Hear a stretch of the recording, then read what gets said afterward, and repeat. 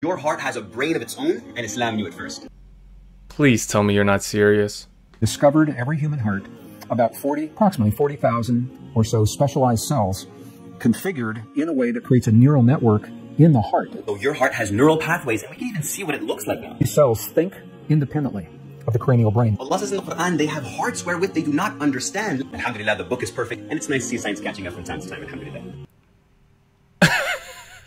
The heart does not have a brain, nor is it capable of any sort of cognitive functions. The guy speaking here is Gregg Braden, who's a New Age author that spews nothing but pseudoscience. Not a single legitimate scientist takes anything this guy says seriously. What he's referring to here is the intrinsic cardiac nervous system discovered by Dr. Armour in 1991. It is sometimes metaphorically referred to as the little brain in the heart, as this network of neurons allows the heart to function interdependently of the cranial brain, regulating physiological activities such as heart rate, heart rhythm, and contraction strength. It functions as a local feedback loop within the heart. It does not possess cognitive abilities or consciousness like the brain in the head. It's not capable of thinking or registering thoughts and emotions. On top of that, a ton of civilizations way before Muhammad have thought that consciousness originated from the heart, like the ancient Egyptians, the ancient Greeks, and the ancient Chinese. Muslims, please stop embarrassing yourselves with these silly claims.